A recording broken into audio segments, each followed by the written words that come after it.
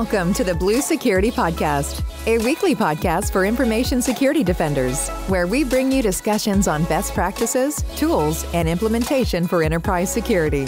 Now, here are your hosts for today's show, Andy Jha and Adam Brewer. Welcome to the Blue Security Podcast. I'm Andy, your host. And I'm Adam, your co-host. This week, our show is dedicated to browsers and their security. So before the show, I did a quick look up just to see how popular various browsers are and how often they're used.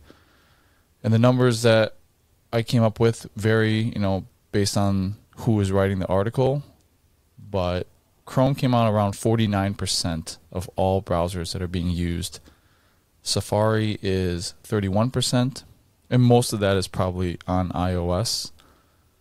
Edge is at 7%, IE is at 6%, and Firefox is 3%. And then there were a couple other ones that barely made a dent, like Brave, Opera, Vivaldi, those sorts of browsers. But as you can see, the majority of the browsers that are being used, mostly for desktop, is Chrome. And probably some of that is on Android as well. So why do we want to talk about browser security? And one of the things is, in today's world, a lot of people equate that with computing in general. When they go to a computer, web browsers are their gateway to everything that they do. Web apps, websites. There are operating systems built solely around the web browser, and they're used very, very frequently. They run code. They run all sorts of different things that, if not done securely, can impact your system. Most browsers by default are not in a secure configuration. And there's an increased threat from cyber criminals to try to exploit vulnerable browsers. I don't think I've seen a week where there hasn't been another 0 day that's been reported for like Chrome or Firefox or something like that. So, and then of course, that gets compounded by the fact that users often click on links without thinking. Websites can be disguised to redirect you to a malicious site. We did an episode on Evil Jinx, which is kind of the way that they compromise machines. Extensions also increase the attack surface. Oftentimes, third-party extensions will have no mechanism to update. They're subject to a supply chain attack. One of the examples that actually was in the news recently was an extension called the Great Suspender, which was super popular. I believe it prevented the browser from suspending the session, which is one of those things that Chrome does to try to save memory. It'll suspend a tab and release that resource back so that you can continue to use it. So very popular add-on. About 2 million people downloaded it for Chrome. And the person who wrote the extension sold it to an undisclosed buyer. And before the deal was done, they had turned over the keys to their GitHub, and that buyer uploaded malicious code and updated the extension on the back end with crypto miners and tracking and all sorts of stuff that you don't want for your browser and extensions to be doing. So there's a lot of different reasons why, as an enterprise, securing your browsers is one of the biggest defenses that you can work on.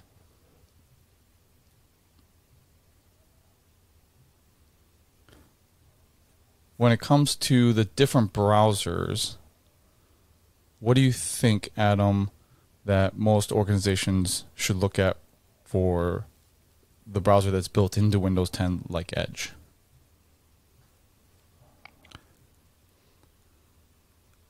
So we all remember Internet Explorer being ubiquitous in IT because it was built in and it was built to be managed.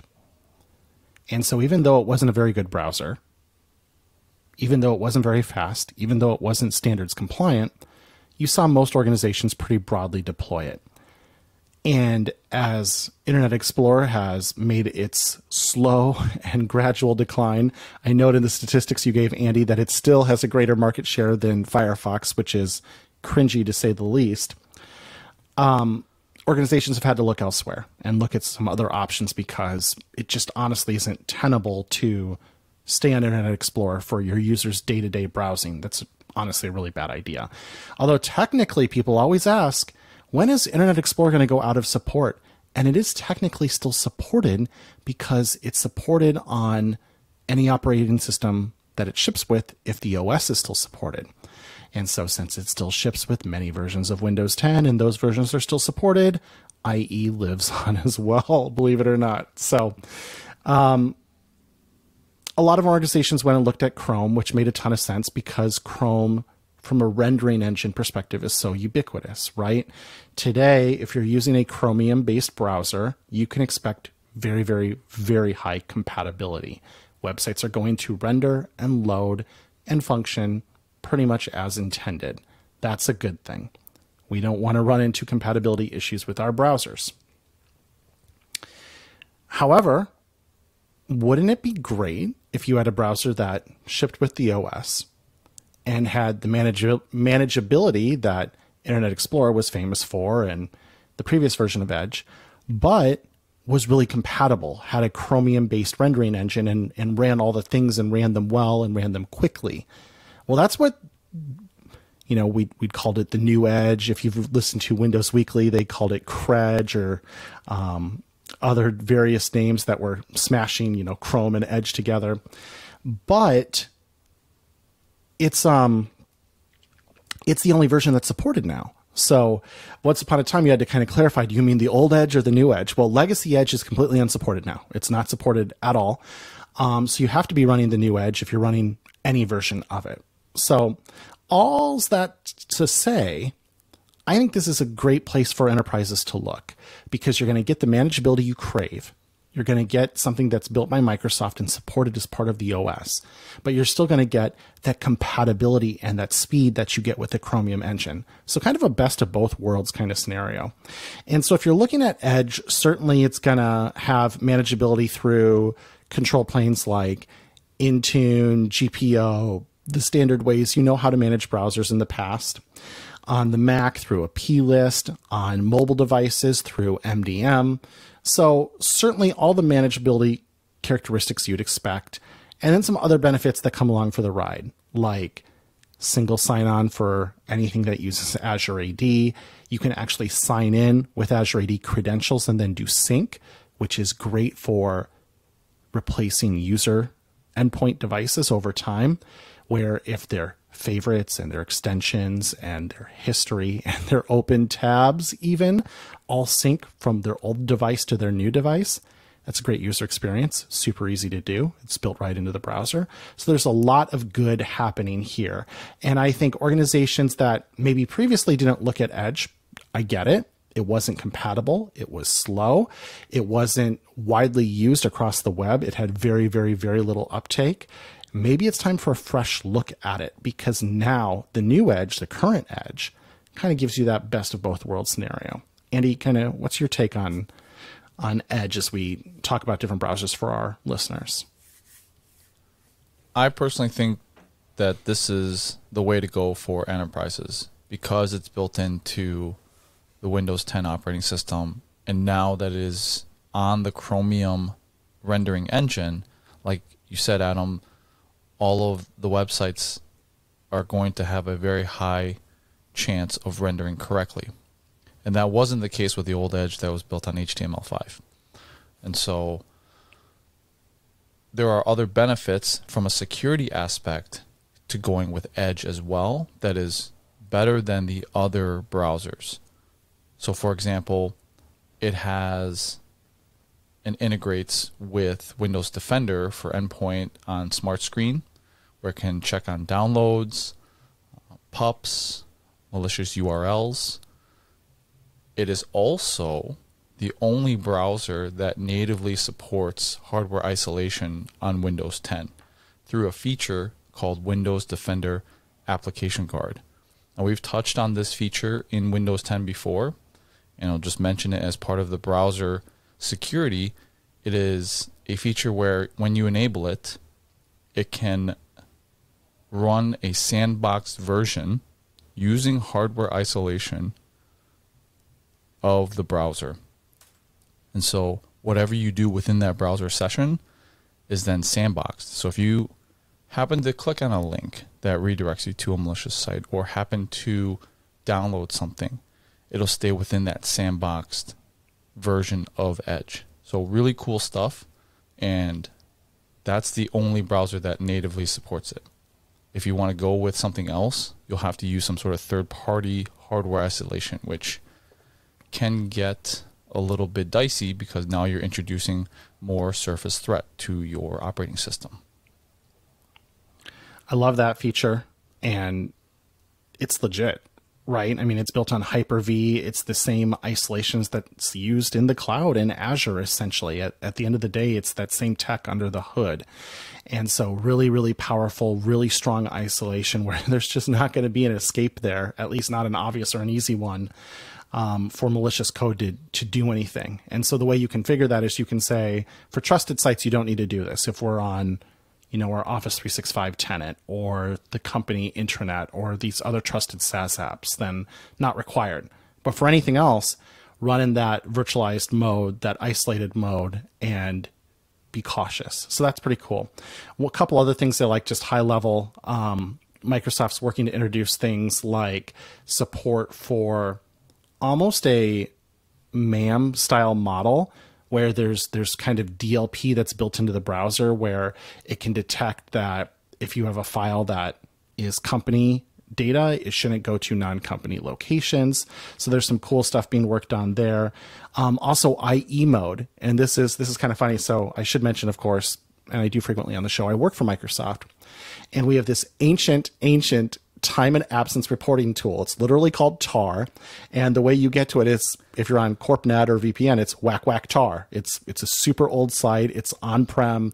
And I swear we keep it around so we can demo IE mode at events like Build or Ignite.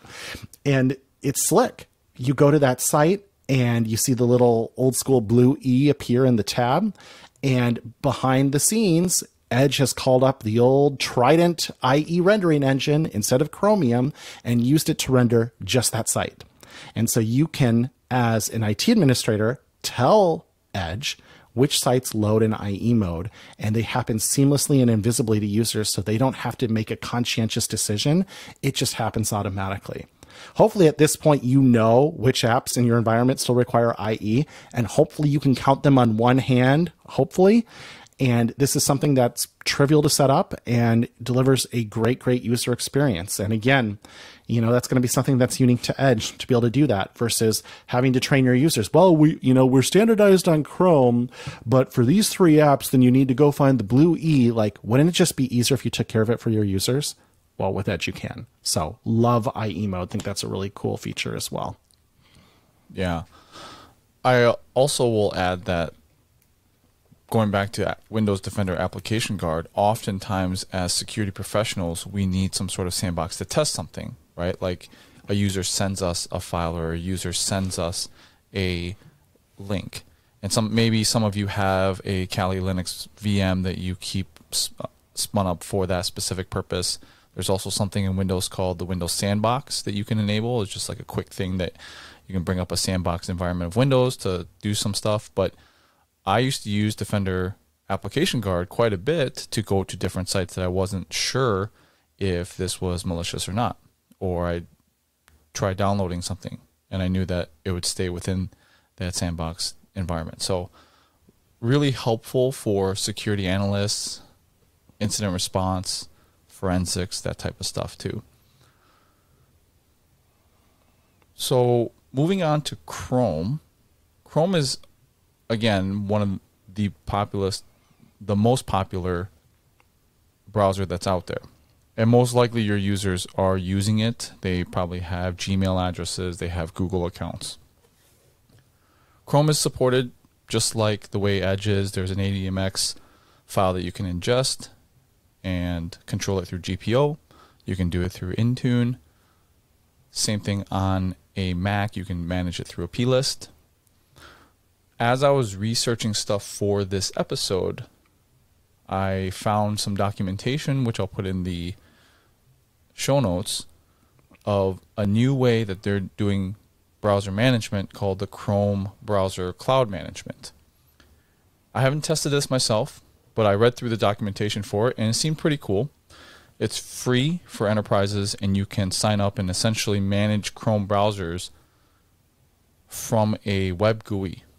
And you can deliver policy, essentially, and configurations without having to do it through GPO. Now, you do have to modify a reg key with an enrollment token. And there's options for Mac and even Linux to do this. So you have to have a way to modify that. And most likely it's going to be through SCCM or Intune or however you manage your devices. But once you have that on there, the users don't even need to sign in to Chrome. You can manage it just solely based on that reg key modification or other options on the other operating systems. So really cool stuff. Chrome also has something called Chrome Remote Desktop that's built in to their browsers. It's a feature. It's similar to other remote desktop solutions like LogMeIn, TeamViewer, stuff like that. I highly, highly recommend that you have some sort of management solution to block this in your environment, because what happens a lot, and this is my biggest issue with Chrome, is that Google automatically signs the user into the Chrome browser when the user goes to any one of their Google services. So if they go to Gmail and they sign into Gmail, well, guess what? Now they're signed into that Chrome browser. And what happens with that Chrome browser? Most likely it imports passwords, sites, histories, favorites, and it all syncs with their one at home. And that's great for the user, but now if you're going to corporate sites and you're saving them within the password manager within Chrome, then you're automatically taking those passwords back to home. And if that user leaves the company, it's still saved to their Chrome browser and their user and their personal stuff. So the main thing is that with remote desktop, because of the way Chrome behaves and how Google forces you to sign in, now you have a way to remote desktop into a corporate asset that is controlled by a personal identity. And how many people have very, very secure Chrome password, Google passwords? How many people automatically turn on MFA for their Google accounts? Well, of course you do, Adam. You're in security. But if you take the typical user, my mom has a Google account. She does not have MFA turned on, right? Because it's too much for a lot of users to have to get a text or go to their phone for the OTP. So, you know, that user gets compromised. And guess what? Now an attacker has a foothold that is a remote way to access their desktop on a corporate asset. So absolutely have some sort of management. There's GPOs that can turn it off. There's ways to do it. You can limit it to the intranet or a VPN as well through a network firewall rule. For Chrome, I would recommend blocking the password vault as well. You know, for those reasons that I said. You know, you're uploading credentials to a personal profile. Now, it's different if you're on G Suite, of course. So then you are managing G Suite. So this is for most people who are using O365. On the Edge browser, you know, that's kind of a personal choice. Edge recently updated with their password vault to include something called password protection, which will scan the hashes of your passwords that are in there and compare them to dark web lists and whatnot and tell you if you have a password that is compromised. I don't hard recommend that you turn it off or on, mainly because with Edge, like Adam said, you have single sign-on into your Azure AD account. And so those identities then are controlled by your company, and therefore so are the passwords. You know, Andy, I think we've stumbled into an interesting point or a thesis we can make here that I don't even know if we had considered at the top of the show. Why don't we suggest to our listeners that you should use the browser that's made by the same provider as your primary cloud productivity platform? If you're an O365 shop, you should run Edge. If you're a G Suite shop, you should run Chrome. It just makes sense. That way you're tying the browser in to that managed corporate identity. Like to your point, Edge will use an Azure AD account. If you're managing a Google account and it's an enterprise Google account you're signed into Chrome to, good on you, right? That's fine. You're probably doing some sort of enforcement around strength of password, maybe multiple factors. Obviously, you also have made a decision to entrust your corporate data to Google, so less of an issue. This is maybe just a really good idea, a good practice that you should align your browser decision to your cloud productivity platform. I like that. There are also two things that we would recommend if you're an O365 shop and you are using Chrome. There's two extensions that you can get. One is the Windows 10 Accounts extension, which enables single sign-on, and you'll need it for Azure AD device-based conditional access. So if you don't have it and you have conditional access and you try to access your company data, it's going to be like, oh, you need to have this extension and you need to be signed into it. The other one is Chrome is able to leverage that Windows 10 hardware isolation that we talked about through an extension called the Microsoft Defender Application Guard extension. And what that does is essentially it launches Edge to leverage the Application Guard isolation, but it doesn't do it in Chrome. So if you're in Chrome, you have a policy to have certain sites, like Adam talked about with the safe sites, to go to Windows Defender Application Guard. You can use the extension to then launch an instance of Defender Application Guard browser, but it's still in Edge, right? So like we said, if you want to do it in Chrome, you're going to need some sort of third-party isolation.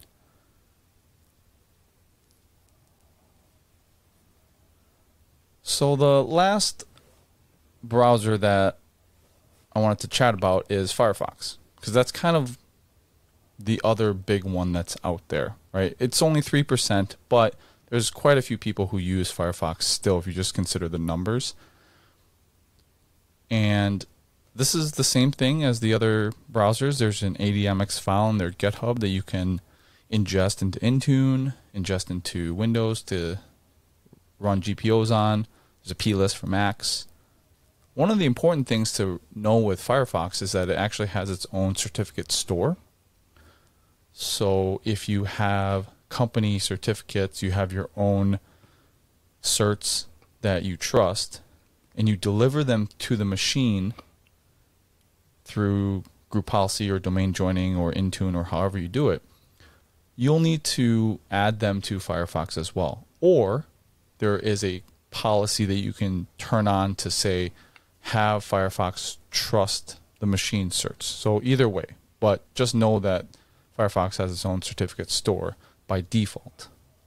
On that same note as well, Firefox also does not by default pass through like Windows credentials for single sign-on, which both Chrome and Edge do, but Firefox does not. And sometimes that can be beneficial. If you're in a scenario where, I've heard of scenarios like where you have a training room where you might have 20, 25 PCs in there, and they're signed in with a local account or some sort of service account that is, not a human identity. It's like a machine identity. You don't want to try to single sign on into Office 365, for example, because it's going to, bork and say, I don't have an inbox or whatever. So those are scenarios where Firefox is just a great tool in the toolbox where you can say, for those scenarios, let's use Firefox because it won't do any sort of pass-through authentication by default. And when I go to Office 365, it's going to say, hey, who are you? Give me your username. Let's go. And that can be really handy. I used to use that a lot to demo like different tenants, like a demo tenant. And I wanted to make sure I didn't get automatically signed into my Office 365 tenant. Now today, I actually use the multiple profiles feature in Edge, so that kind of solves that itch. But I bet there's still a ton of scenarios where it's actually handy that Firefox behaves in this way. It can be beneficial to you as opposed to a drawback. And Andy, I think, and I'm not 100% sure, but I think there's a way you can tell it, hey, I actually do want you to pass those credentials through. But I actually prefer this behavior in Firefox because there's so many times it's useful. From an administrative and security view, I use Firefox quite a bit in the corporate environment because we have separate identities that we need to sign into. One is my regular user and the other one is my administrative credentials. And I don't want to single sign on into my administrative credentials when I need them. I want to sign into my normal credentials as single sign on. So we use Firefox quite a bit for that when new administrators come on and they're like, yeah, I'm trying to access the SaaS app with my admin credentials, but I can't. It keeps on signing me into my regular one. Well, okay, use Firefox. Chrome will always single sign on you in, whether it's a regular browser session or a private incognito browser session. It always honors that desktop SSO. I have found that with Edge, by design or not, that the regular browsers will single sign on you in, but the private mode of Edge will not. So oftentimes with that single sign-on, I'll say, use either Edge in private mode, which there are benefits to doing that, right? You won't get session cookies or history or anything like that. So if you want to do it that way, that's fine. With Firefox, if I say, okay, Firefox is my dedicated admin browser, I'm going to get all that history and cookies and stuff that's a little bit easier to use, right? So benefits to both, but that's for single sign-on. And the browser profiles that you mentioned also is a really helpful productivity tip. I use Edge profiles quite a bit, have different ones for different identities. I also use Firefox containers, which is kind of the same thing. So containers is a little bit slicker in my opinion because you don't have to have multiple browsers open. You can actually open a container tab and then you'll have all your favorites there and all the things, and you can even tell Firefox to open a specific site within a container so that when you go to it, it says, hey, I think you meant to go to this in this container. Do you want me to open it up in that container? So really cool stuff by separating your identities and having that for different browsers. Again, I would recommend disabling the password vault for Firefox because it's not going to sync with any corporate identity here. I would also block some of the, I don't know what you want to call them, like command config lines that you can go to, like about:config, where you can turn on different types of encryption. You can do all sorts of other really granular configurations that most people won't do, but someone who's knowledgeable about Firefox can use that as an exploit to do certain things. So I would block that. There's also a setting there to disable certain security bypasses or enable them. So by default, Firefox, when you go to a site that is not secured through HTTPS, or it recognizes it as a harmful site, which it actually uses Google's safe browsing algorithm on the back end to check that, it'll display a warning. There's a thing to turn that off, and I would recommend not turning that off. So One of the other unique features of Firefox is that it's one of the only browsers out there that has the capability built in to do DNS over HTTPS. And we haven't done a deep dive on DNS over HTTPS, but in my opinion, for an enterprise, this is something you want to keep off, at least for now. From a privacy aspect, I can certainly understand turning it on.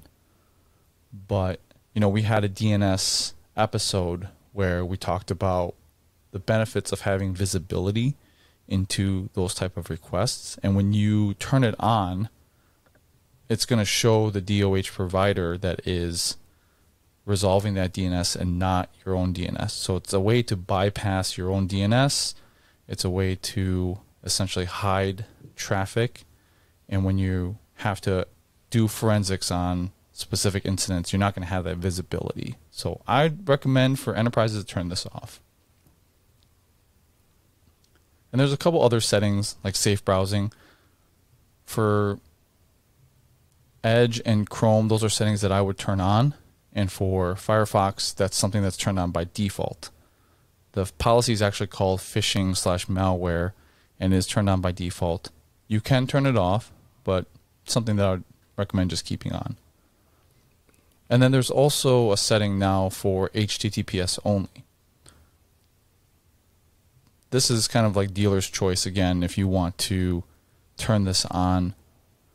The majority of sites these days are HTTPS as well, but sometimes you have corporate sites that may not be secured by HTTPS or do not automatically have a redirect. I've ran into those situations, so it all depends on your corporate environment. And kind of the elephant in the room is Safari. So what about Safari, Adam? So like you mentioned, Safari does have significant market share. However, we suspect the majority of that is probably iOS and iPadOS.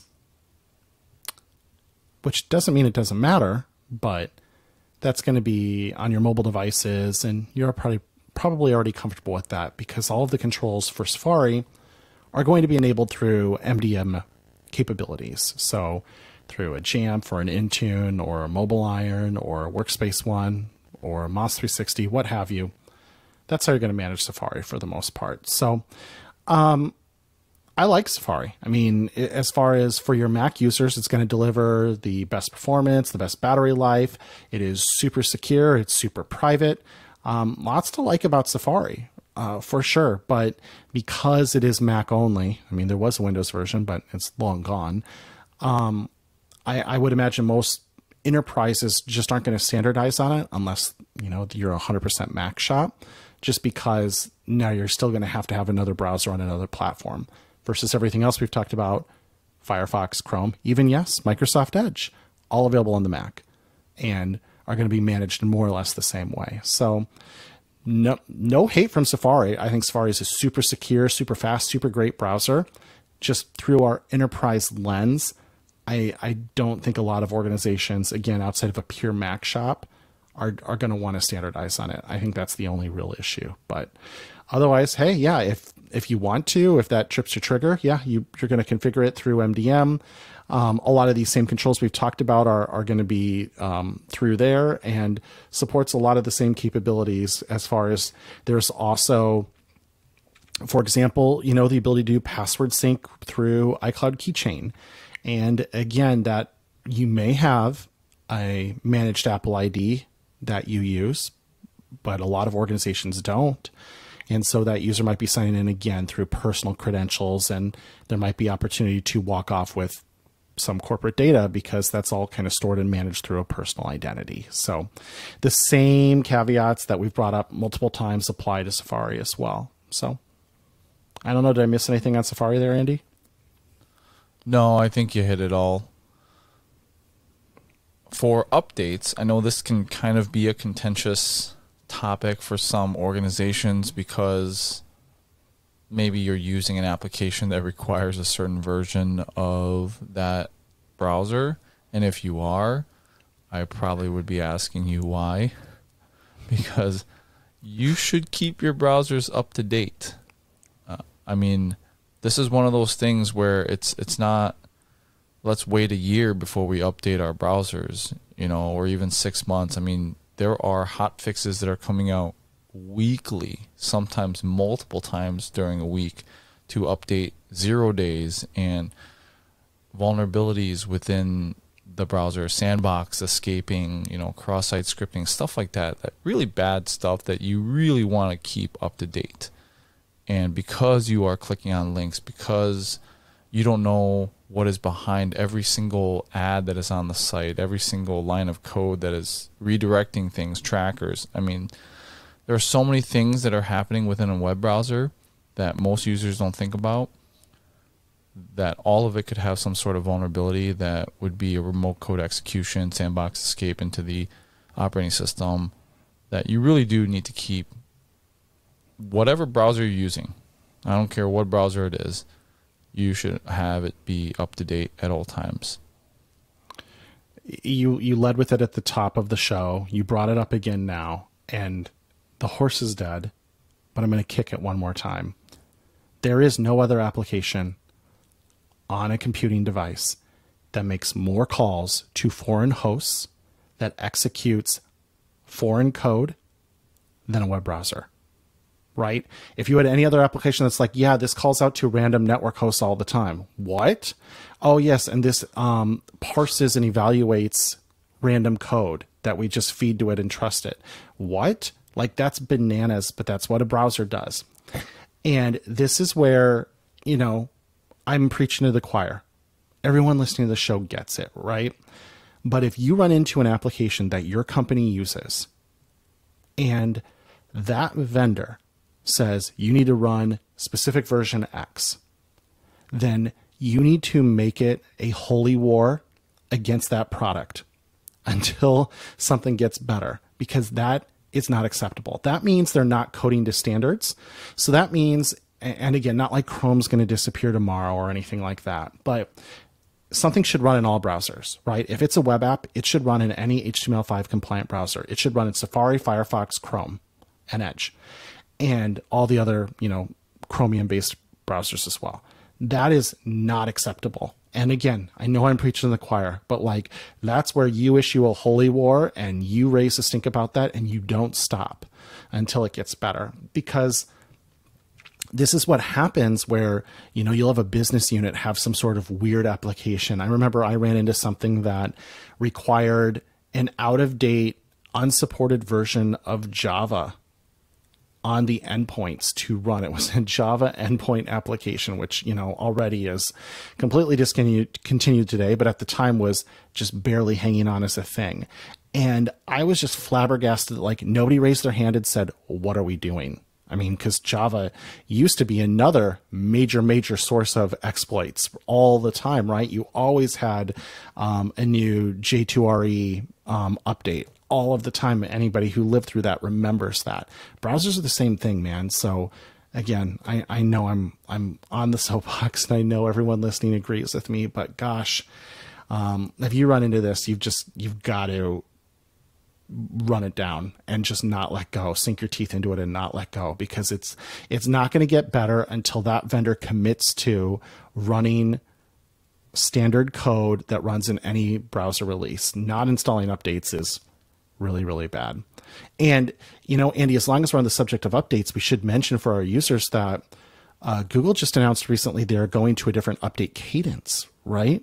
I believe it used to be 6 weeks and now it's moving to 4. Is that right? I haven't heard that news, but...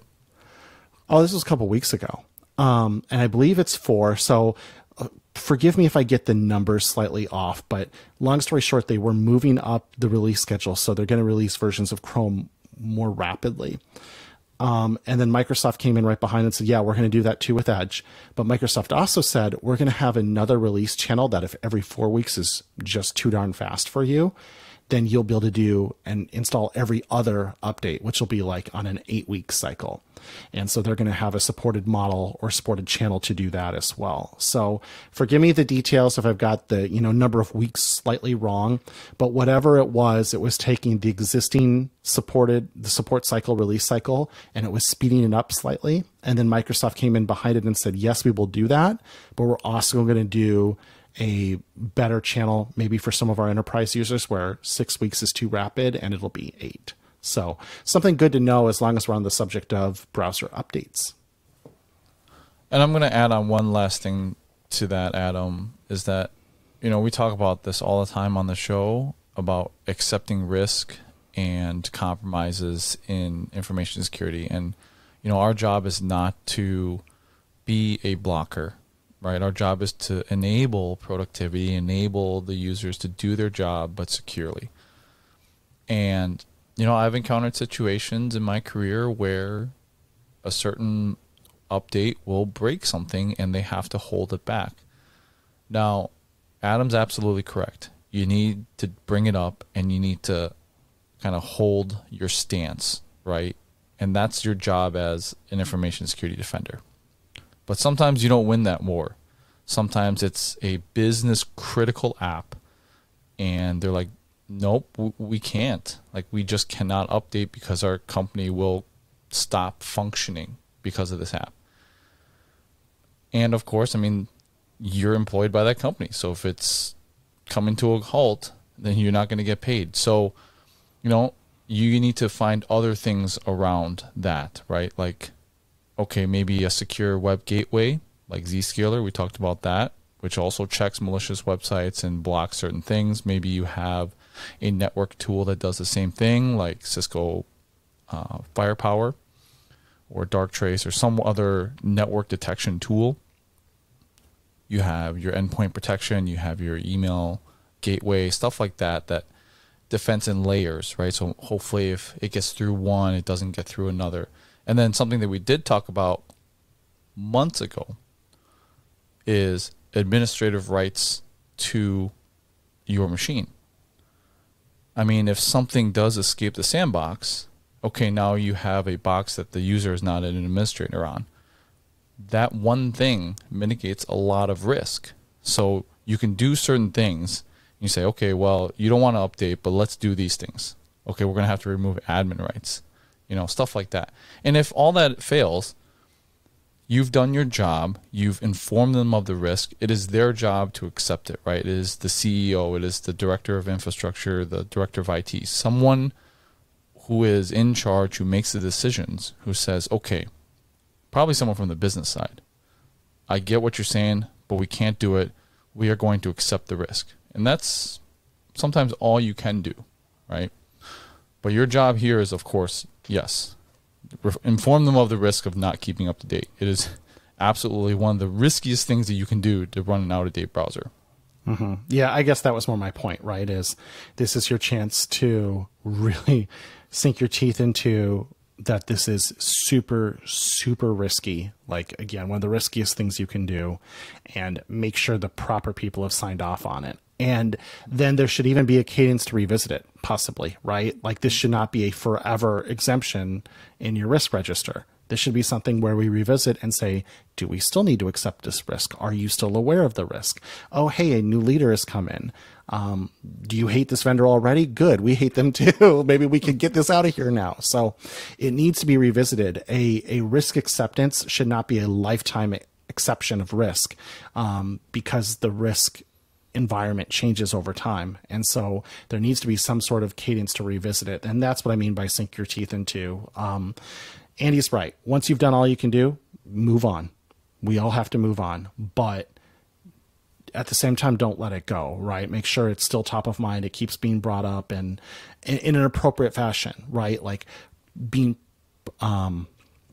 professionally persistent, as I like to call it, and try to run that down, because that's just not something you want to go, oh, okay, we're good. As much as you can, right? I mean, there is a balancing act to Andy's really, really, really good point here. So it's hard, but man, yeah, try not to, right? So I just am curious, Adam, what browser do you normally run personally? I know we talked about all these things from an enterprise aspect, but from a personal aspect, what do you normally run? Try as I can to get myself to use Edge on like iPhone. I just love the Safari UI better. So I probably do the majority of the browsing on my phone when I'm not at work. And so that's usually done in Safari. So I've continued to try to get myself to use Edge because I like the sync. When I'm at work, I usually have two Edge profiles open. I have my work profile and I have a personal profile. And so depending on what I want to hit, I use either one. But we've talked many times on the show that I've been kind of trying to daily drive my Mac, even for work. And even on my Mac, I'm running Edge. So I am kind of practicing what I preach, and I just use the multiple profiles feature. So one is synced to my Azure AD account for Microsoft Corporate, and the other one is synced to a personal Microsoft account. And the sync, works roughly the same. They more or less work the same. It's just, what's it being synced against, and that way I have that nice separation of favorites and history and everything else. So that's what I do. I still do have a soft spot in my heart for Safari. I've always been a pretty big Safari fan, but in all honesty, the sync of Edge just won me over. I really, really like that. Yeah, for me personally, I actually use Firefox as my default browser for my personal systems. And that's just because I'm a huge privacy advocate on top of the cybersecurity. And not to say that Edge isn't private. Microsoft, of course, treats privacy very, very seriously. And what I like about Microsoft is that they don't sell your data for profit. I mean, that's Google's business model. That's Facebook's business model, right? They monetize your data. Where Microsoft, yes, I think you're not going to lie and say that they don't collect data, right?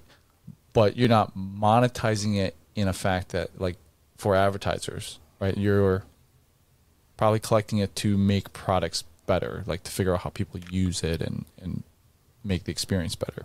Well, to be clear, Microsoft does have an ads business. It's not as big as some of the other guys that we probably wish it was.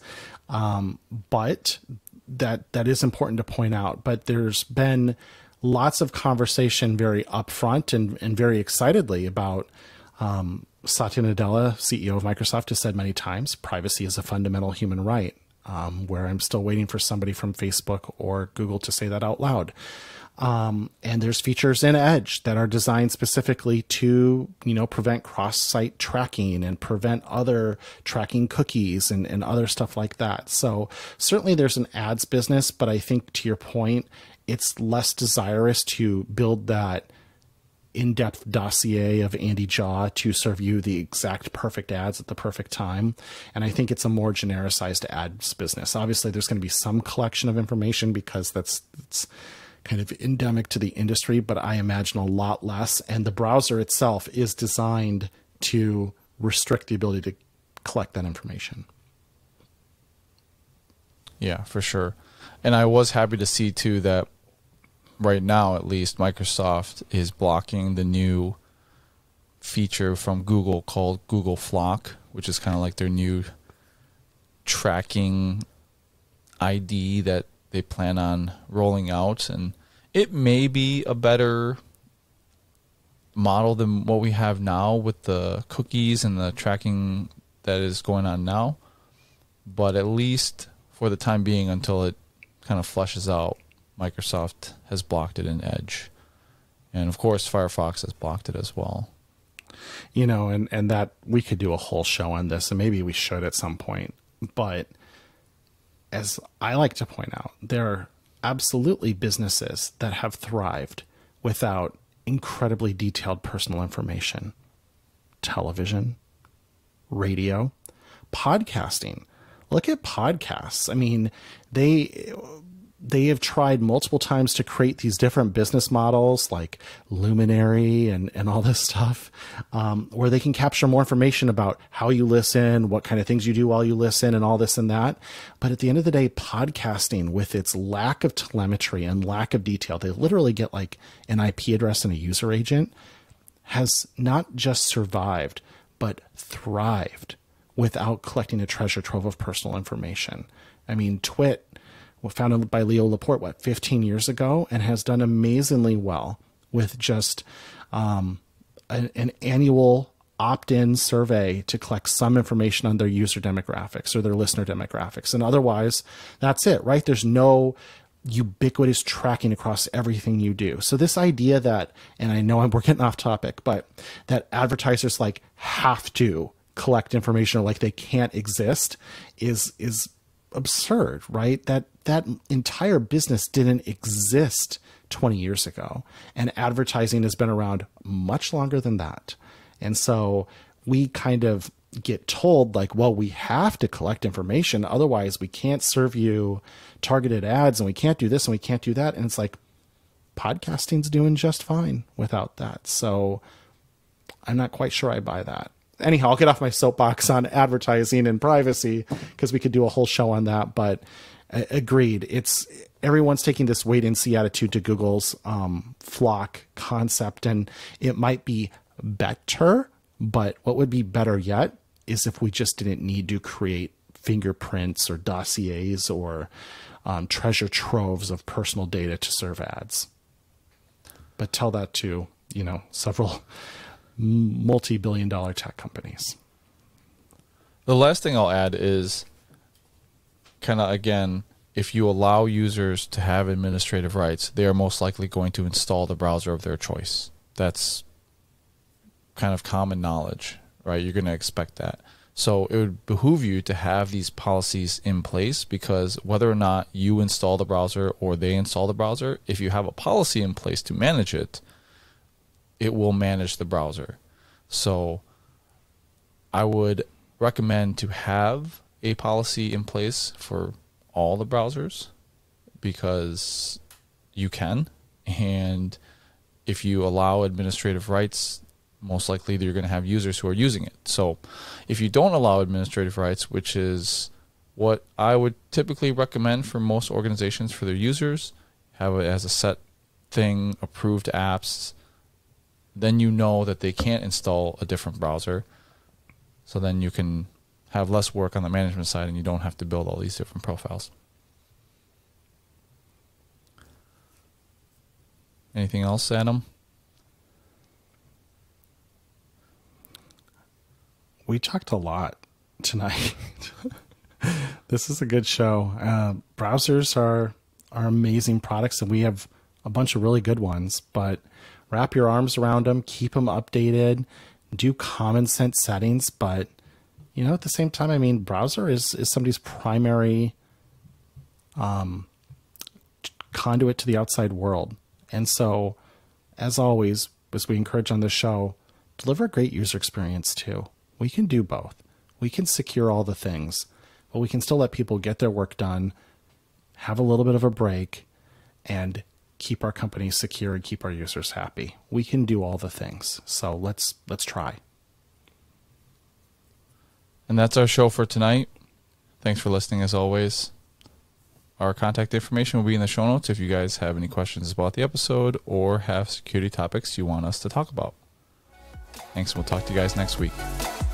Thank you for listening to the Blue Security Podcast. Please check out the show notes, catch up on episodes you may have missed, and subscribe so you don't miss any future episodes. Find Andy on Twitter @AJaw0 and Adam @AJ Brewer. See you at our next episode.